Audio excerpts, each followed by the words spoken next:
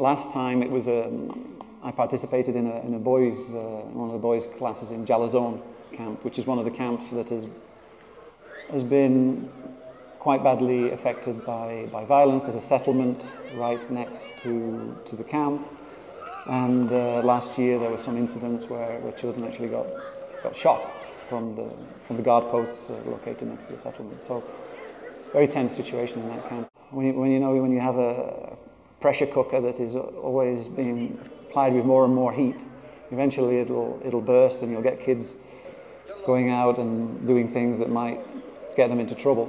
If you have a valve which allows them to let off steam, let off energy, but in a very positive way, I think that has an immediate effect. The kids as well need particular attention.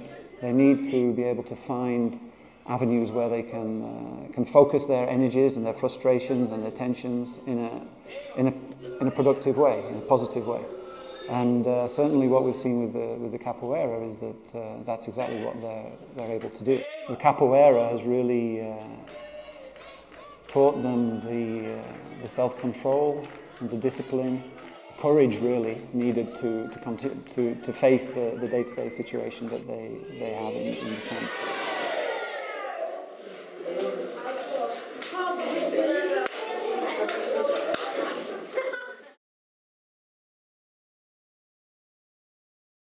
It's a bad situation here.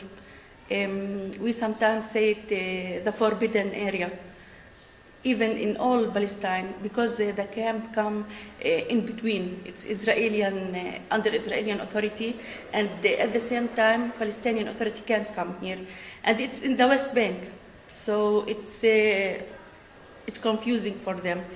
Even like ambulance, they can't enter here. They have to stay and wait people at the checkpoint.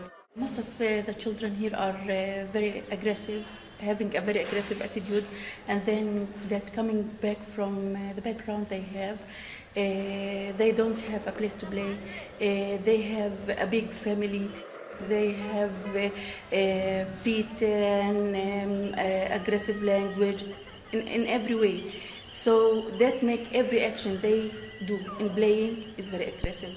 The way they act in Capoeira make them discharge all of these aggressive movements, and also they play with it and they enjoy it and they like it. We use Capoeira also to change some attitudes in the boys.